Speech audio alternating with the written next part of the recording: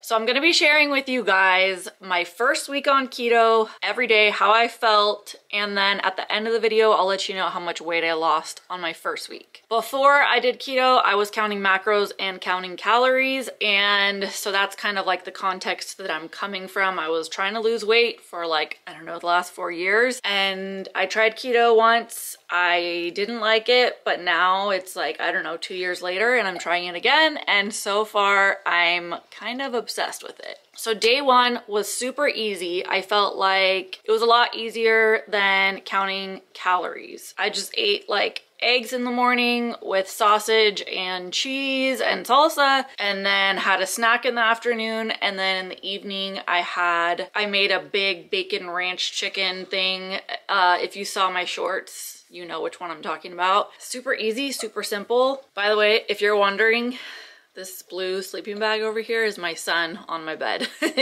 Day two was basically the exact same as day one. I didn't feel weird all day long. I felt really good. I didn't feel like it was that challenging. I was eating the exact same thing that I ate on day one. In fact, we went to eat at my parents' house that night for like a family dinner, and I just brought leftovers of that same exact dinner I had the night before. I brought that to my parents' house and just ate it there to make sure that I wasn't gonna go off the eating plan. However, that night, which was day two, at 5 p.m., I felt like I got hit by a truck. I was so tired.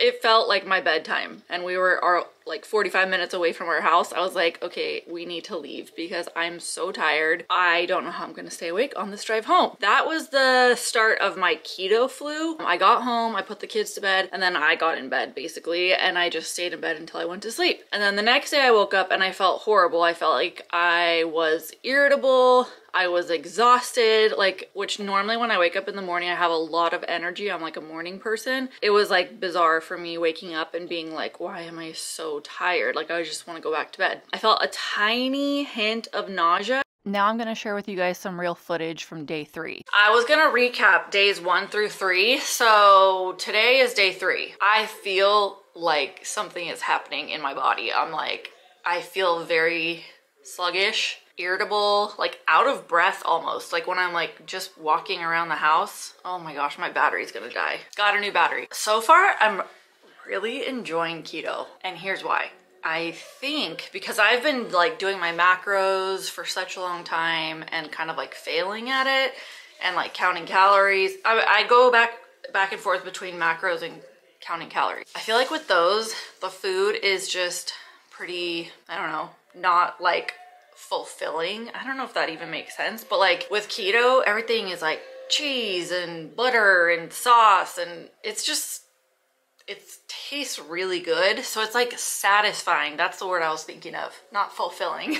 It's satisfying food. So like, yeah, I'm eating broccoli, but there's like cheese sauce on it, and I'm like, this tastes so good. Like, it doesn't make me like, I don't feel like I'm like craving good food because I feel like I'm eating good food. That's crazy. That's crazy. Interesting. But I woke up this morning feeling very like off, kind of like, I think they call it like brain fog. Like I just felt like I couldn't like think straight. And I've heard that keto flu can start like on end of day 2, day 3, which last night I was so tired at 5 p.m. So tired. So I just kind of like laid in bed as soon as I got the kids in bed. And then I've been eating the same breakfast every day, which I am intermittent fasting as well. So it's like a brunch. It's like right before lunchtime. I eat like this big meal, and then I have like at least one snack. And then in the evenings, I've been eating the same thing for dinner. So I need to like, I was just thinking I need to figure out what I'm gonna make for dinner tonight. See, I already feel tired just talking, which I went and got electrolytes. Well, I ordered electrolytes on Amazon, but they don't get here till tomorrow because I heard that electrolytes help with the keto flu and just keto in general. So I went to the store and bought a Powerade Zero because those have electrolytes, which I think I'm gonna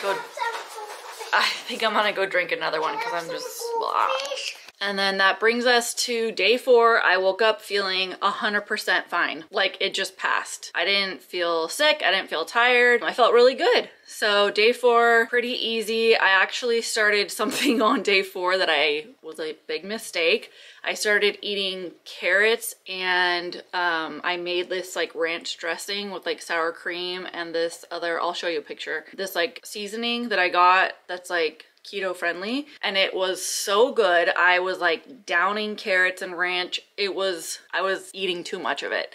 And then after like 3 days of doing that, somebody on Instagram was like, you know that carrots have a lot of carbs, right? And I was like, no. That leads us to day 5. I felt like whatever, no big deal. That leads us to day 5 and I felt pretty good, nothing crazy. So on day 5, I took a keto urine test and it was totally negative, which made me super discouraged because I was like, I feel like I just went through the keto flu and now this says negative. However, I don't know if it was connected to all those carrots I was eating or if it's just because I was just getting started. I'm not really sure. I felt like part of me wanted to give up that day, but you know, my husband and I were like, I'm just gonna keep going and see what happens. I've never done a sit down video with all 3 kids at home. Don't mind me. Day 6, everything was good. I think that was the day that I figured out I wasn't supposed to be eating carrots as much. I toned that down. Had an extra challenge that day because my husband and I were going on an overnight, and so I had to figure out how to eat out but still be in keto. So we usually go to this really good restaurant, but I decided not to because I couldn't figure out what was keto friendly. So we ended up going to Outback Steakhouse. We had like a gift card, so I got like this big steak and then I got asparagus and a salad. Good enough, right? Day 7, we woke up and I got Starbucks egg bites, the bacon ones, and I thought that was a really good choice, but then when I looked at the carbs, it was a little bit higher than I would have liked. Got home, hung out with the kids, and then we had a kid's birthday party that we had to go to, and so I knew that I was going to be faced with more temptation, so I went ahead and packed myself my own personal snack bag,